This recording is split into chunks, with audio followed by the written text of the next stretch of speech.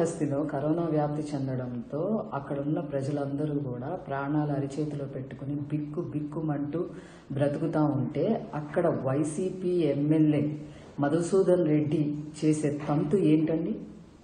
ఇంత publicity pitch ఏంటండి మీకు? ఆల్రెడీ 50 మందికి పాజిటివ్ కేసు నమోదైనాయి. అక్కడ 18 మంది అధికారులకు పాజిటివ్ కేసు నమోదయ్యింది.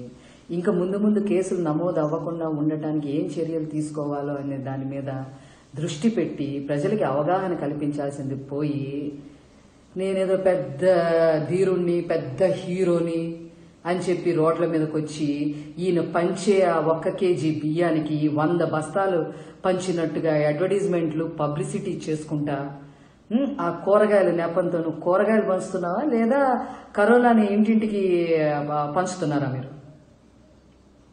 అసలు ఆ ట్రాక్టర్లు పెట్టడం ఏంటి, 70 ట్రాక్టర్లు పెట్టడం ఏంటి, ఆ పబ్లిసిటీ చేయటం ఏంటి, ఆ ఫ్లెక్సీలు వేసి 70 మంది ఫ్లెక్సీలు వేయటం ఏంటి?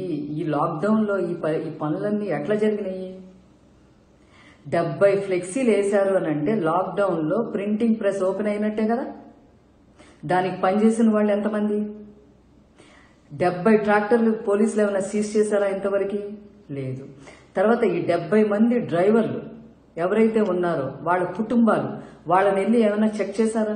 పాజిటివ్ కేసులు ఉన్నాయా నెగిటివ్ ఉన్నాయా అని చెప్పి ఏమైనా టెస్టులు చేశారా? అది కూడా లేదు.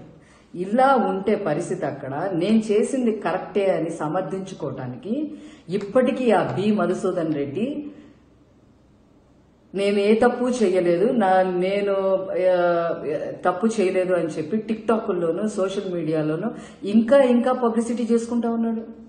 ప్రజల ప్రాణాలంటే మీకు లెక్కలేదు అసలు. ఎంత పబ్లిసిటీ పిచ్చేంటాయా బాబు? ఎవరికీ లేదు. వాళ్ళందరూ ఎందుకు ఇళ్లలో కూర్చోండి ఎక్కడికి బయటికి కదలద్దు, టెస్టింగ్ జరగాలి, ఖచ్చితంగా టెస్టింగ్ జరగాలి, ప్రజాప్రతినిధులందరూ డూస్ ఏంటి డు నాట్ ఏంటి అని చెప్పి అందరికీ కూడా అవగాహన కల్పించే విధంగా బిహేవ్ చేయండి అని చెప్పి అటు ప్రధానమంత్రి గారికిను అలాగే 14 సంవత్సరాలు ముఖ్యమంత్రిగా చేసిన చంద్రబాబు నాయుడు గారు గగ్గోలు పెడుతుంటే కనీస ఇంగితం లేదు మీకు.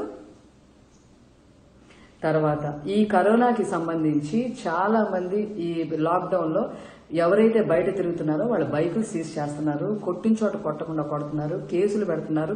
మరి ఇవన్నీ మీకు వర్తించవా? మీరు విచ్చలవిడిగా తిరుగుతున్నారుగా, మీకు వర్తించదా? మీరు నిజంగా ప్రజాప్రతినిధి అయితే మీకు మీరుగా పోలీస్ స్టేషన్కి వెళ్ళి సరెండర్ అవ్వండి, సెల్ఫ్ క్వారంటైన్ అవ్వండి. ఆ పబ్లిసిటీ పిచ్చ తగ్గించుకొని ప్రజల ప్రాణాలు, మీ నియోజకవర్గంలో ప్రజల ప్రాణాలు కాపాడటానికి ఏం చర్యలు తీసుకోవాలో అది ఇంట్లో ఇంచే చెయ్యండి. మీకొక రూలు, బయట వాళ్ళకి ఒక రూలు, ఇది కరెక్ట్ కాదు. నాకు ఒకటి అర్థం కావట్లా, ఈ YCP వాళ్ళకి ఏదో ఒకటి పేరు ముందు ఏదో ఒక ట్యాగ్ ఉండాలా ఏంటి? జగన్మోహన్ రెడ్డి గారికి A1 ముద్దాయిని ట్యాగ్ ఉంది, విజయసాయి రెడ్డి గారికి A2 ముద్దాయిని ట్యాగ్ ఉంది. మీరు బియ్యపు మధుసూదన్ రెడ్డి కాకుండా కరోనా మధుసూదన్ రెడ్డిగా పేరు తెచ్చుకోవాలనుకుంటున్నారా ఏంటి? అంటే మీరు C1 మధుసూదన్ రెడ్డి అనమాట. ఆ రోజానేమో C2 రోజా. ఇది కరెక్ట్ కాదు. ఇమీడియట్ గా గవర్నమెంట్ యాక్షన్ తీసుకోవాలి. లేని పక్షంలో అతను ఇమీడియట్ గా అతనే సరెండర్ అయ్యి పోలీస్ స్టేషన్కి వెళ్ళాలి, సెల్ఫ్ క్వారంటైన్ అవ్వాలి. ఈ ఓవర్ యాక్షన్ తగ్గించాలి. నీ ఓవర్ యాక్షన్ తో ఈరోజు అది ప్రజల ప్రాణాలు బలికొనే పరిస్థితి ఉంది. ఇంట్లో ఉండే లాక్డౌన్ ని ఏ రకంగా పాటించాలనే దాని మీద అవగాహన కల్పించే విధంగా వీడియోస్ చేయండి. అంతేగాని చేసిన తప్పును కప్పిపుచ్చుకోవడానికి మళ్ళీ మీ మొహానికి టిక్టాక్లు సోషల్ మీడియాలో మళ్ళీ అడ్వర్టైజ్మెంట్లు. బుద్ధుండాలండి.